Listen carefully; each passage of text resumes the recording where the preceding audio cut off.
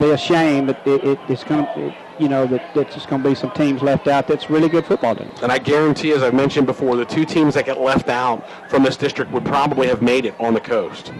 So the short kick taken by one of the Upmen, and I believe is that Tyus Rain running with the football across midfield all the way down to the 30, bouncing outside 20, 15, 10, 5, end zone. It is a kick return of 60 yards for a Petal Panther touchdown. That extends the lead now to 30-7 late here in the third quarter. And Tommy, that one probably just about does it. Yeah. There's still 37 seconds left in the third quarter, but a 60-yard kick return.